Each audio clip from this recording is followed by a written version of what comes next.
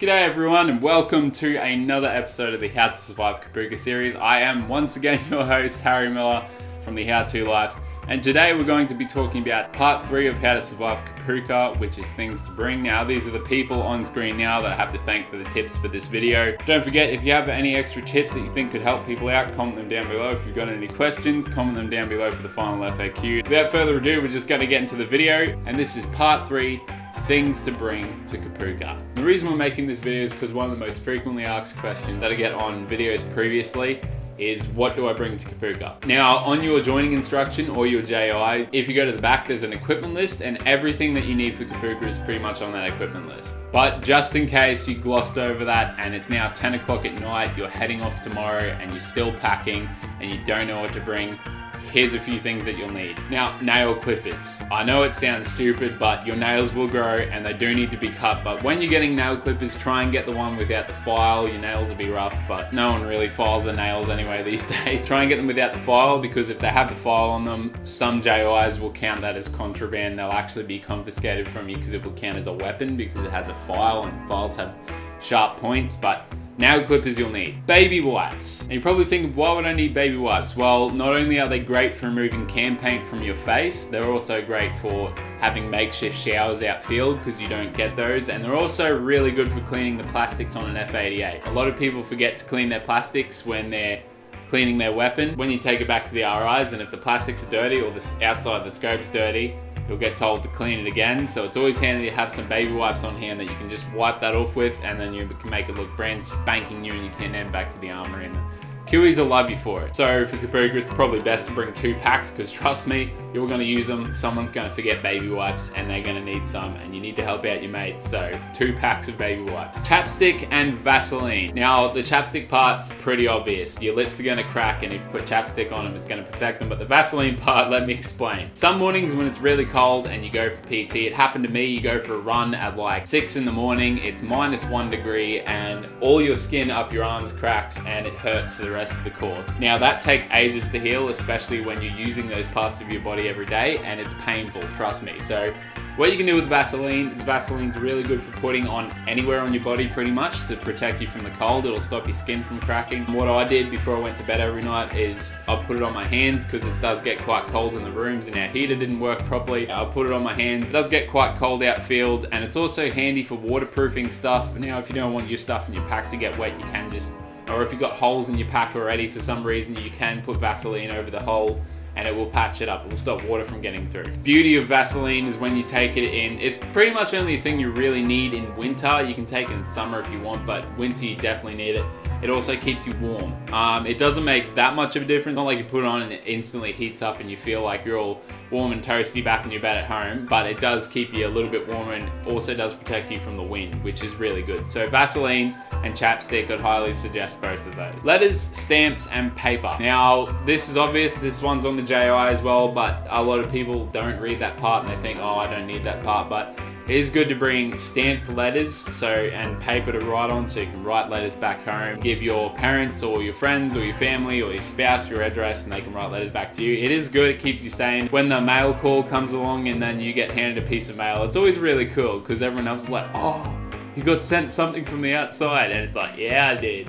It's cool. So definitely take stuff for writing mail. Another thing that's on the JI and that you will need, and that do not forget this because you will get reamed if you forget it, you will need these 3 padlocks and 2 spare keys. Now it only says you need 1 spare key, but it's always good to keep 2 because the RIs will take one of your spare keys, so that way if you lose it you can go to them.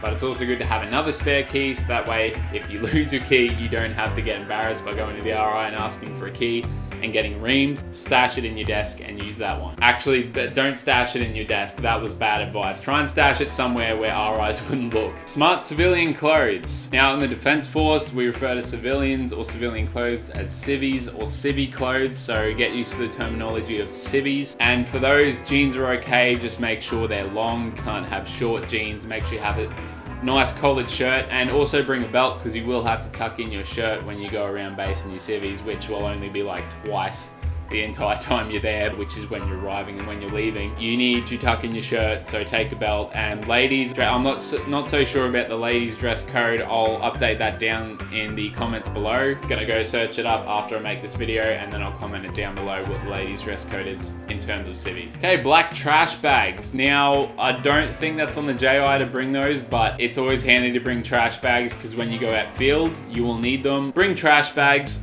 You can use them for a lot of things. When you're heading back home, you can chuck all your dirty laundry into it, but they're especially useful for outfields because I'm pretty sure they supply you with like 1 or 2 trash bags, but you will need more than that. It's always good to have more to hand out to your mates. Black pens. Now, you're probably thinking stationery. Wouldn't that be supplied? Yes, it is, but people lose pens. Bring at least 10. Know what the colors because it has to be a black pen. People are bound to need pens at some point. They'll probably get stolen from you, so stash them somewhere not only our eyes will not look, but also where other recruits won't look, because pens are a commodity at Kapooka. So yeah, bring spare pens and bring some extra just in case your mates need some. You probably won't get them back, so be prepared to lose your pens. Black electrical tape. Now this will also be supplied to you, but they'll only give you like 1 roll per room, so it'll take you like 4 times as long to do all the things you need to do with electrical tape. Now what do you need that for?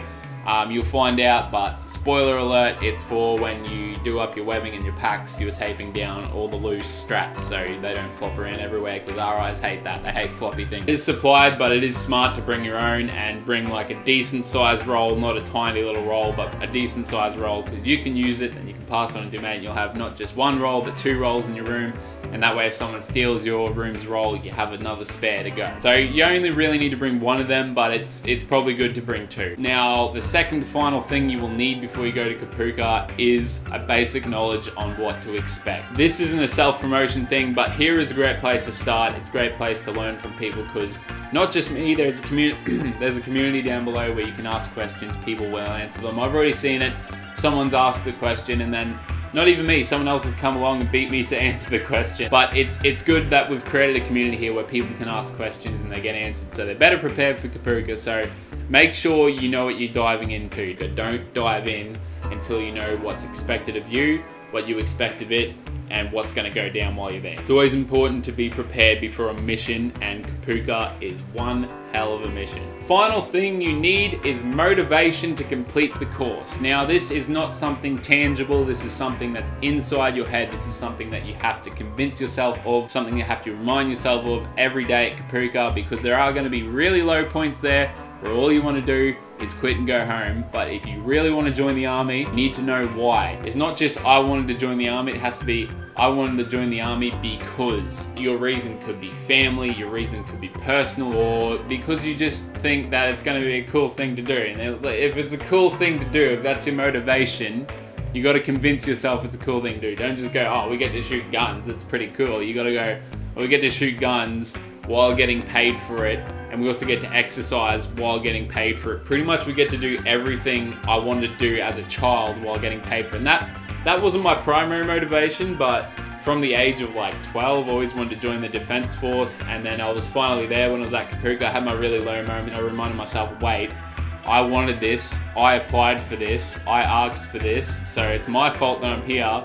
But I got to remember that since I was a little kid, I wanted to be in the Defense Force, and I am doing it. I'm going to see this through. I'm going to complete it. Not my primary motivation, but that was one of my motivations. Yeah, the motivation that you have at Kapooka needs to be the thing that gets you up in the morning and the thing that makes you smile before you go to sleep at night. Make sure you have that motivation in your head. Make sure you know exactly what it is. Make sure you know it from heart. Make sure you know why you're there, why you're doing what you're doing, and why you want to do it. So that's all from me for this video. Make sure if you got any extra tips or any extra things people need to bring for Kapooka, anything that's related to this video or other videos I've done, or just Kapooka in general, comment it down below. If you have any questions, make sure you ask them down below.